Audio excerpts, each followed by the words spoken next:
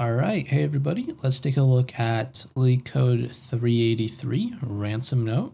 And basically in this problem, you're given two strings. One's called Ransom Note, and the other one's called a magazine. And you want to return true if a ransom note can be constructed using the letters from the magazine.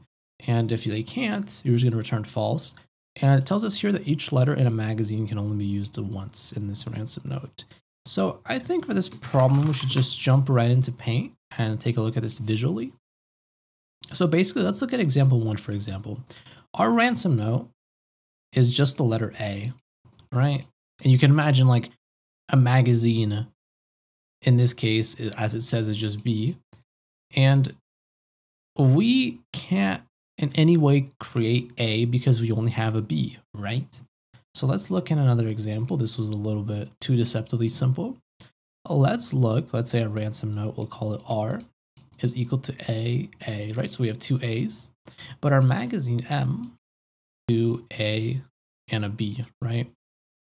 Can this generate a ransom note?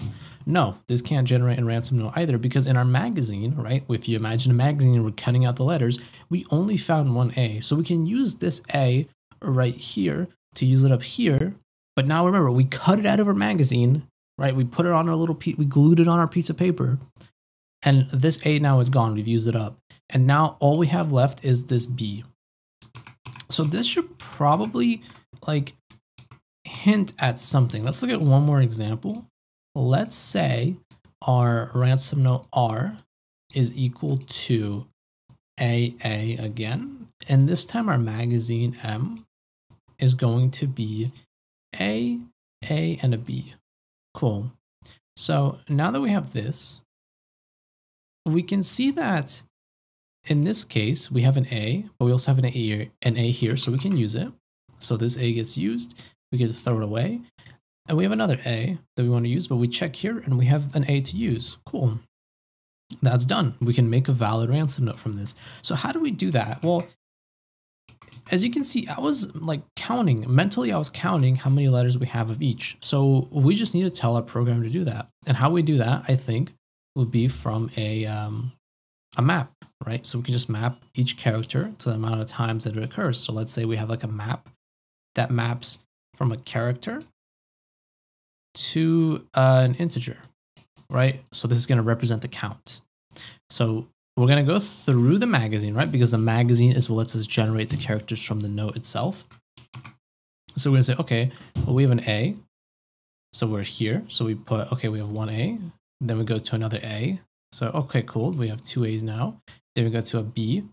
And then say, okay, cool, we have one B. And now when we loop through this again, so let's use like green, we look at A and say, oh, cool, we have two A's. Let's use one up. So we use it up, put it back down to one. Say, oh, cool, I need another A. Oh, and I have exactly one A. Cool, let's use it up, 0, and I'm done, right? And let's say our ransom note would be something like A this time, right? And we used up these two. We would look here and we'd say, oh, well, there's 0 A's left, so we can't do that. So that's how we're going to do it. So let's jump right into the code, I think. So like we mentioned, we're going to use a map. So we're going to say unordered map. We're going to map from a character to an integer. I'm going to call this map M. And basically what I'm going to do is I'm going to say for character, we can pass it in by reference in our magazine. So for character C in the magazine, we're going to basically do this. M of C is going to equal to 1 plus M of C. Basically what this does is it increments the count of our characters. And we have this. And then once we did this, what we're going to do is we're going to say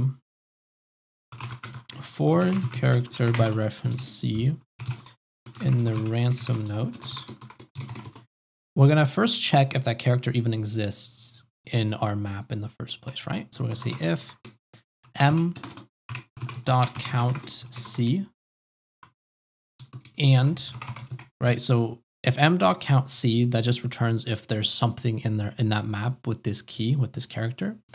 But we also want to check not that it's in there, but want to make sure that its count is greater than 0, right? Because if it's 0, we can't use that character anymore. We have none left. So we'll say, and m of c is greater than 0.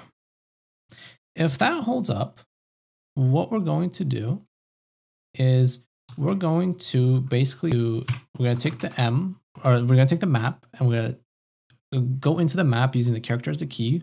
We're going to decrement that count. Else, we're going to return false, right? Because the only other conditions are our letter C was never in the magazine in the first place, or when we tried to get the letter from the magazine, there were no more left. And if we pass both of these loops successfully, we just return true. So let's see if this works. Awesome. Let's see if it works for these test cases. Cool. Let's submit it. Awesome. It runs. So let's talk about runtime complexity. Runtime complexity is basically linear, right? Because you go through in linear time, you basically just add each letter one by one. You do the same thing for the ransom notes where you're checking, right? So it's also a linear operation. And I guess you could say this would be linear based on the longest of these two, right? So whichever one's longer. So that would be the runtime. Space complexity is going to be linear because you're taking up some memory when you're creating this map to keep track of how many characters you have in your magazine. So that's pretty much all there is to it. A pretty simple problem. It's a very good problem for using basically hash maps. And yeah, that's all there's to it.